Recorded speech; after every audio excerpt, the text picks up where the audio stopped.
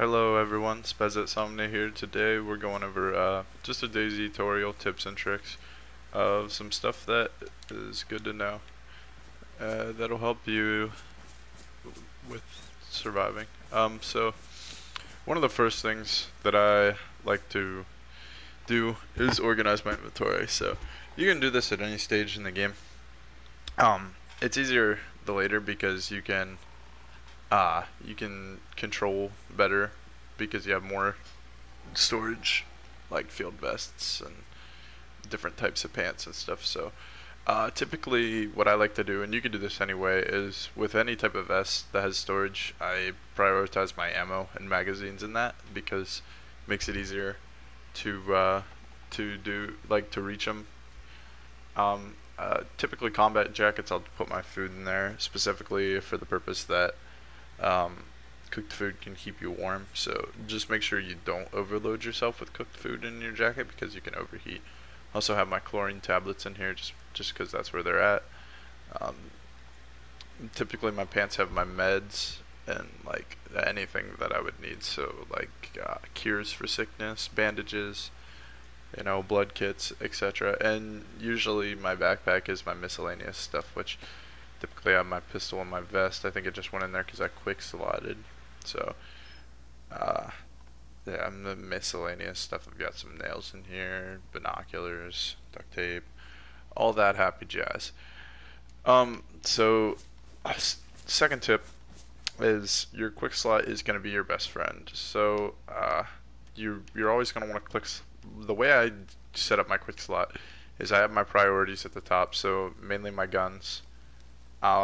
Usually I have my weakest gun from the right to the left. Then typically right here below my guns I'll have my two most important things. So if I have multiple knives, a melee weapon, they'll be here. My canteen's here so I can quick access it just because I'm using it. I can refill it. Compass, I like to have it in one of the cardinal directions just because it's easier to just go in and go straight down. I got a bandage here, rangefinder, which rangefinder and binoculars I have below my SK so I can quickly access those for scouting. A third tip that I like to give people is to always bring your clothes out when it's raining. Even if you're not in there very long, just if you happen to go inside a building or something, if you have a second, just bring your clothes out because that's going to keep you from being wet and that's going to keep your temperature up. And keeping your temperature up is going to keep you from getting cold. Another tip that I like to I like to tell people is when you are using a mag-fed weapon, typically when you load a mag in it without a bullet in the chamber, it's going to take the first bullet out of the magazine. So instead of saying 1 out of 30 in the bottom left, it'll say 1 out of 29. What I like to do is I will typically, before I insert the mag, I will just chamber around and then I will insert the mag, or I'll do what you see there and I will chamber around from the magazine and I will load another loose round into the magazine so I can have it back at 1 out of 30. Also, for simplicity and like easy access, I try to keep my mags all full, but I also try not to carry any loose ammunition that I don't need. So like I'm using weapons that take 45 ACP, 762 by 39 and 9 by 19, so I'm not carrying like 308 Winchester rounds or buckshot.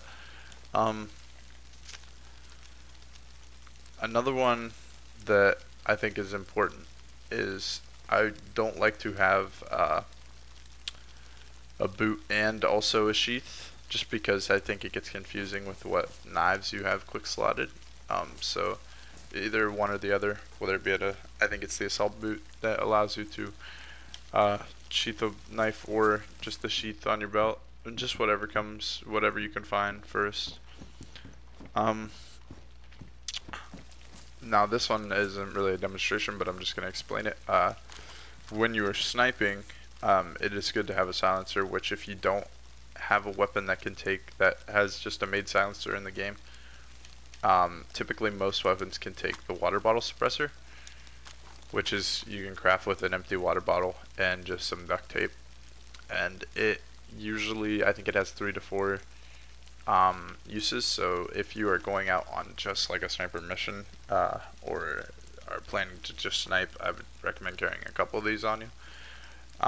But they do help a lot. Also, while sniping, I highly recommend not firing repeatedly because it will give away your position. Take a shot and wait a little bit, or take a shot and then kind of move position, whether it only be a couple yards. This will help disorient your enemies. It'll be harder for them to recognize where you're at.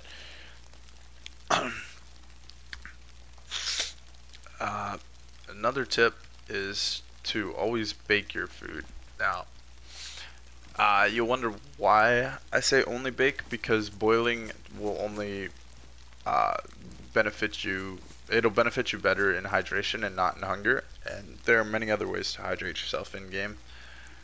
So I like to prioritize baking because it has the most calories, so it'll fill your food the most. Now, if you don't have fat to bake in a cooking pot or in a frying pan, you can cook on an open fire barrel. So if you had a fire in this barrel, you can cook it right on top of this and it won't burn. You just gotta watch it really closely. You can cook on top of a stove, or you can cook on a long stick. Another tip that I like to recommend, which a lot of people don't know about, is fishing. Now, I recommend you can craft a handmade fishing rod with a long stick and a string. Those aren't very good. I like to use the fishing rods that you can find near little boats on the coast and just in the coastal towns.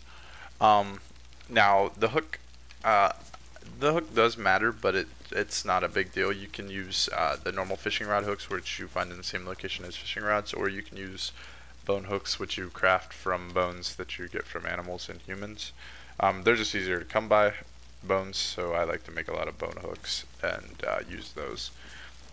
Also, you need a knife or a shovel to dig up worms, to craft fishing bait to equip to your fishing rod.